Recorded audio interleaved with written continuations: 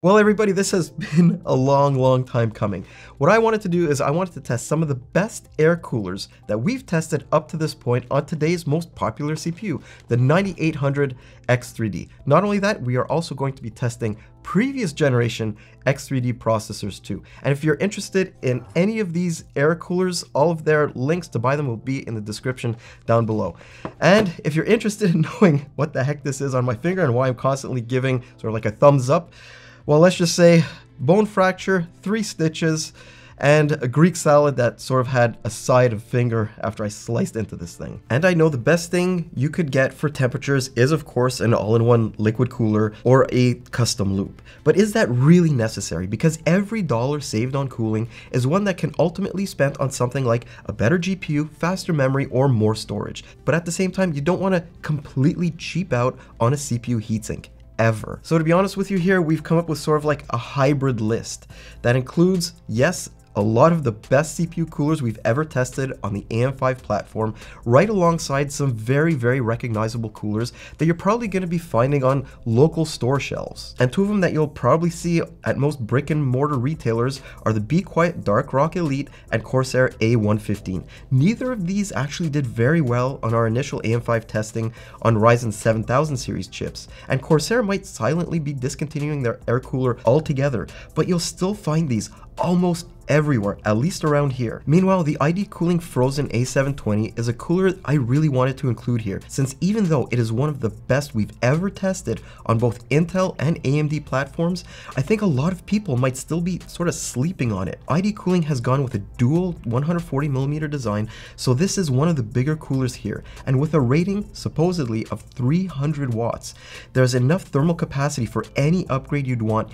in the future, not to mention it being completely overkill for X3D CPUs like this one. And yet, it's the price you'll want to pay attention to. At $70 US or even less when it's on sale, the amount of value you get here is crazy. And while it isn't part of this roundup, if you want to save some money and space, the smaller, more compact Frozen A620 did really good for us in the past too. Of course, I'm also including the Noctua D15G2 in its standard form, since it's the Mac Daddy of air coolers with an insane price to match. And no, I'm not using the AMD specific LBC version either, since we actually don't recommend it. And if you want to see why, well, head over to our dedicated D15G2 review for that. There's also a trio of Thermalright coolers here. The Phantom Spirit 120, which uses a dual 120mm layout, and the bigger 140mm based Peerless Assassin 140 and Frost Spirit V3. These specific ones were chosen because after testing almost a dozen Thermalright heatsinks, these gave the best performance on AM5 processors. But the biggest element of all these Thermalright coolers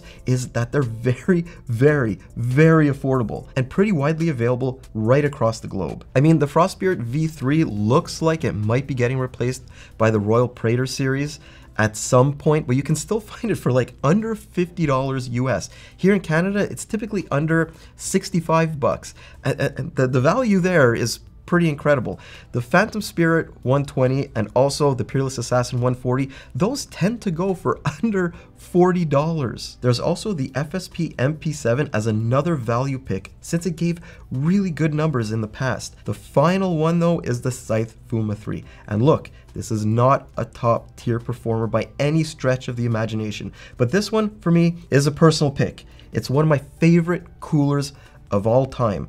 I also wanted to give you an idea of how an AIO would do here, and for that we're using the Liquid Freezer 3 in its 240mm format, which at just 70 bucks is actually less expensive than more than half of the air coolers that you're gonna see here. So that's a full lineup that we've chosen for this video, and since that we're adding the 9800 X3D to upcoming testing, we're going to build out additional coolers into our testing regime with this chip as time goes on. But before we get into the results, I also wanted to talk a little bit more and give you guys a refresher about how we are going to be presenting those results, because it's very different from a lot of other reviews that you will see out there. So on the x-axis, we have the noise level in decibels, which starts from just above our noise floor. We test each cooler at single decibel intervals and see how they perform at each point. The y-axis houses the temperatures. This effectively gives us decibel normalized performance throughout each cooler's entire noise range, with the best heatsinks delivering the lowest CPU temperature at the lowest possible noise levels. Basically, we want to recommend coolers here that don't need to get loud to be good. So on to the results, and even though this is a gaming focused CPU that likely won't have all of its cores fully utilized, let's start with an all-core workload to establish a worst case baseline here. And right away, the Arctic Liquid Freezer 3 jumps out way ahead by being a solid 4 degrees lower than even the best air cooler. And speaking of those best air coolers, the D15G2 and ID Cooling Frozen A720 are literally neck and neck here, even though the 720 costs about half as much as the Noctua. It also has a pretty distinct sweet spot between 36 and 42 decibels. Go above that noise envelope and there is a diminishing rate of return. Meanwhile, the Corsair A115 and Be Quiet Dark Rock Elite get reasonably good numbers, but when you consider their prices, a middle of the pack finish isn't all that great. They're essentially tied with the Peerless Assassin 140 and Frost Spirit 140 V3, two coolers I actually thought would do a whole lot better here. But Thermalright still managed to pull off a huge win with their Phantom Spirit 120. It might have a super compact footprint compared to the other coolers here, but it can trade blows with the big boys throughout its entire RPM range. The two heatsinks bringing up the rear are the FSP MP7 and the Scythe Fuma 3, but I think it's very important to remember here that Scythe, they did the best thing possible. They sacrificed a bit of performance for being the only heatsink here with 100% memory compatibility. And that's one of the reasons why I love it so bloody much. And if we look at things through a higher level view, normalized down to 38 decibels, there's a pretty wide delta of about 6 degrees separating the best from the worst air coolers here. But most of them are within less than 3 degrees of one another. But that difference doesn't impact clock speeds whatsoever, with every single heatsink getting nearly identical results, even within a very narrow margin of error. This is actually something we've seen from every AM5 processor so far. Provided temperatures remain below 90 degrees, these CPUs don't tend to vary clock speeds all that much, and instead will easily hit their all-core maximum frequency all day, every day. On the flip side of that coin, gaming shows us a very different story from the all-core workload results. While Cyberpunk is one of the most CPU-intensive games around, the actual processor is under a lot less stress than in the previous Blender test. But the heatsinks are now also munching down on all of the heat being produced by the GPU too, and that tends to widen some gaps too, like the Arctic AIO being able to pull even further ahead of the best air coolers, and the Fuma and FSP also losing by a bit more to those mid-tier performers. Meanwhile, the D15G2 and A720 are still essentially tied at lower decibel levels, but once again the Noctua is able to pull a bit ahead between 38 and 42 decibels. This is also an area where the higher ambient case temperatures end up negatively impacting the Phantom Spirit's performance against bigger heatsinks, specifically at lower ends of its RPM spectrum. As for all the other ones here, it doesn't matter if it's the high-priced A115 and the Dark Rock Elite or the budget-focused PA140 and Frost Spirit 140. They all provide pretty much the same performance, and yet at a normalized 38 decibels, there's once again about 6 degrees separating all of these, which mirrors what happened in the full core workload testing, though some of the positions have shifted here, like the Phantom Spirit coming down a few notches. And like you might have guessed by now, frame rates aren't impacted at all. You could be running an X3D at just 52 degrees on a 240mm AIO or 63 degrees on the Fuma 3 and be guaranteed of the same overall performance. Actually, you could probably slap an ultra low profile Noctua L9A or Thermalright AXP90 X53 onto this thing, and those frame rates probably still wouldn't be impacted. I know, like I said before, that's not where we stop. Look, the 9800 X3D is right now very close to that peak of the AMD X3D iceberg. But what about the other people that are out there? Maybe you have a 7800 X3D and you might be looking for a cooler upgrade to a different type of air cooler.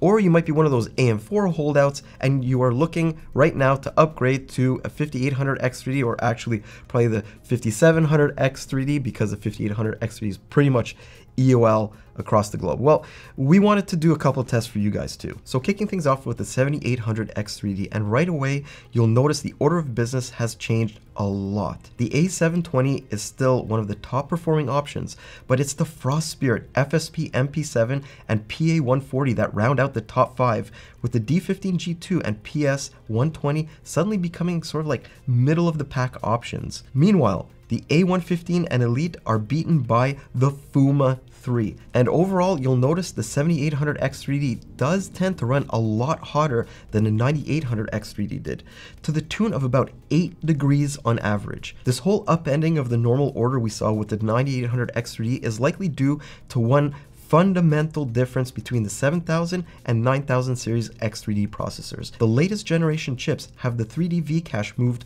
to below the processing dies, which in effect leads to a different heat signature and enhances cooling capabilities. Meanwhile, the 7800 X3D did not have this advantage. And finally, there's the 5800 X3D, which, believe it or not, is our hottest running single CCD X3D processor here at the office. Honestly, we probably just lost the silicon lottery or something, but either way, this is a perfect analog of a worst case scenario for 5800 X3D and 5700 X3D owners. And ironically, we get another switch up, with the order being very similar to what we saw on the 9800 X3D, at least with those top spots. So the PS120, D15, and A720 are all battling it out for the first place this time. The FSP MP7 also puts in a pretty good showing here, but the other coolers, well, they ended up pulling up the rear, though again by only a few degrees. Honestly, if you have any of these heat sinks, you'll be perfectly fine.